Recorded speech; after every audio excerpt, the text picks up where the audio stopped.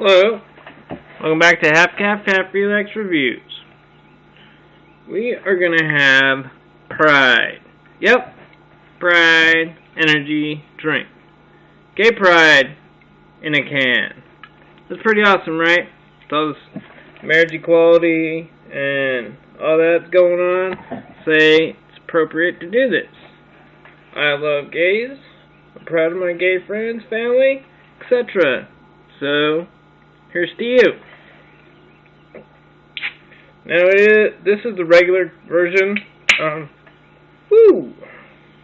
Been sitting there for a while. Mostly got shook up. But they do have a diet version. And that was good. So here's the regular. Love the colors, love the can, love the logo, love what they're trying to do.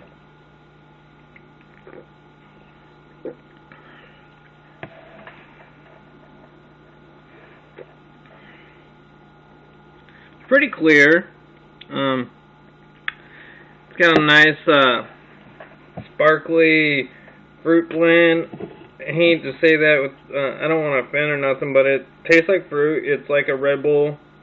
It's got that what you're used to if you ever had a Red Bull, sparkling fruitiness. Tastes just like a Red Bull. It's super sweet, super syrupy, but it's got that sparkly.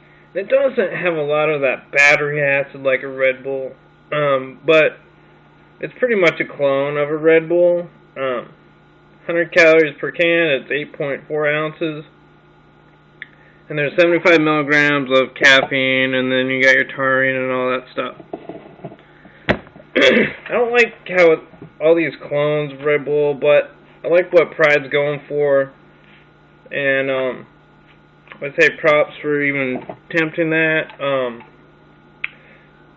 Somewhere it said something about pulling out your individuality and uniqueness and all that, and I would say thumbs up to that. I don't know where it said that now. Maybe just on the website or whatever. But anyways, I like it as far as the taste goes. The fruit and the syrup and the sparkling. I like the diet version. I just wish it was a more unique, individual, more standout, more than a clone of a Red Bull. But I like the overall taste. I don't hate it or nothing. But there you go. There you have it. Pride energy drink. Loved it. If you can find it, try it.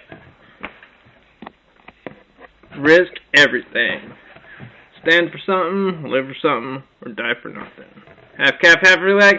Till next time. Whoop whoop.